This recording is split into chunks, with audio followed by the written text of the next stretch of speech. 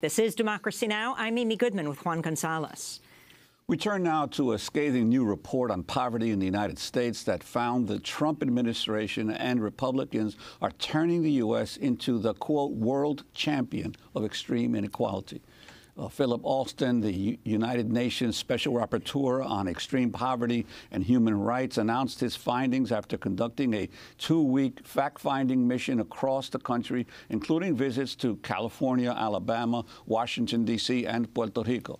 Alston also warned the Republican tax bill would transfer vast amounts of wealth to the richest earners while making life harder for the 41 million Americans living in poverty.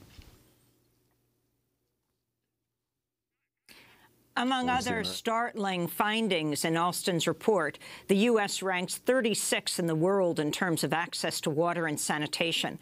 Alston discussed the report's findings Friday with independent Senator Bernie Sanders of Vermont, who focused on economic inequality during his presidential campaign. Well, for more, Philip Alston joins us here in our New York studio. He's the United Nations Rapporteur on Extreme Poverty and Human Rights.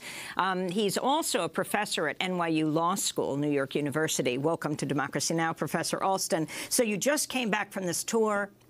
Congress is poised to vote on this tax bill. Your assessment and why you're weighing in as the UN Special Rapporteur on Extreme Poverty. Well, my job is to try to highlight the extent to which the civil rights of people who are living in extreme poverty are jeopardized by government policies. What I see in the United States now is not just a tax reform bill, but a very clear indication by government officials with whom I met, by the Treasury and their analysis, that this is going to be funded in part by cuts to welfare, to Medicare, Medicaid. And so what you've got is a huge effort to enrich the richest and to impoverish the poorest. That is going to have very dramatic consequences. And from what you saw, how did race and poverty overlap on this issue? There's a very complex relationship, actually, between race and poverty. First, it is true that if you are African American, if you're Hispanic, your situation in terms of poverty is often going to be pretty bad. But there's also a racialized discourse where if you speak to policymakers, they will say, yes, we've got to cut back on welfare because those black families out there are really ripping off the system. And so what they do is to try to get some sort of race warfare going almost, that white voters think, yeah, I'm not going to be ripped off by the blacks and the Hispanics. But of course, the terrible thing is that the cuts are actually non-discriminatory. In other words, they impact the poor whites every bit as much as the poor people of color. So the race dimension is deeply problematic. I wanted to turn to Benita Garner, a mother living in poverty who's participating in a program through a nonprofit called Lift. She landed seasonal work with UPS, but worries what will happen when the job ends. It's scary. It's something you don't really think about, but it's scary. It's just that I know it can happen. I'm like really not looking forward to the end of the month because I'm like, you know, right now you're getting money, but then it's like, it's going to shut down again. So you always have to constantly think every day, what's my next move? She spoke at your launch of your report. Talk about why Benita is so important. Well, because there are millions of people in exactly that position. One of the things that the current administration is pushing is that we need to get people off welfare and into work. First of all, it's not clear that there are the jobs for people with those sort of skills. But secondly, those who do get the jobs that are available are going to end up in Benita's situation. I spoke with a lot of Walmart employees who are working full-time, but who are still eligible for and totally dependent upon food stamps. So working 35 hours a week at Walmart is not enough to make a living out of. And there's a much bigger problem in the US, of course, the precariousness of employment as we move to the gig economy and so on, means that there are going to be ever more people in Benita's situation where, yes, you get a job, yes, the benefits are cut, but you can't survive. How does the U.S. compare to other countries in the world? I think most Americans would be shocked. I mean, we mentioned in the lead to this piece, 36th in water quality in the world. Talk about comparing it to other major advanced, especially advanced industrial countries. Well, the United States is, of course, one of the very richest countries in the world. But all of the statistics put it almost at the bottom. Doesn't matter what it is, whether it's child mortality rates, whether it's the longevity of adults, whether it's the degree of adequacy of health care. The United States is very close to the bottom on all of these. What's really surprising is that when I go to other countries, the big debate is that we don't have the money. We can't afford to provide basic services to these people. And yet in the United States, they've got a trillion or $1.5 trillion to give to the very rich, but they also don't have any of the money to provide a basic lifestyle that is humane for 40 million Americans. Professor Alston, you were in Alabama right around the time of the December 12th special election between Doug Jones and Roy Moore. And why were you talking about poverty at that time? Why did you see it as so significant weighing in this election? I didn't weigh in the election. I was very careful not to do that. No, why poverty weighs in. Oh, right.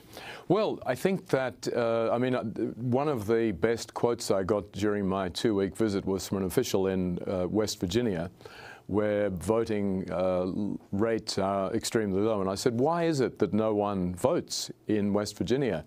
And the response was, well, you know, when people are very poor, they lose interest. They just don't believe there's any point.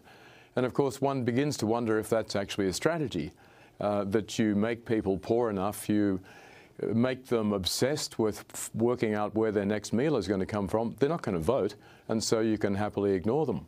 You talked about a massive sewage crisis in rural Alabama, and also talked about meeting people there like Patty Mae Ainsley McDonald, who told you about how her house was shot up by white neighbors when she voted in 1965 after the Voting Rights Act became law. Right.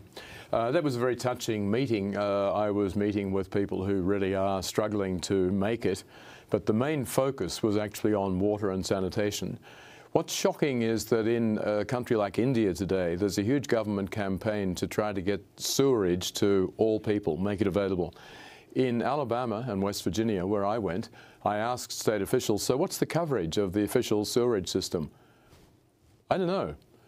Really? So what plans? That's what they said to you. They didn't know. So what plans do you have then for extending the coverage, albeit slowly?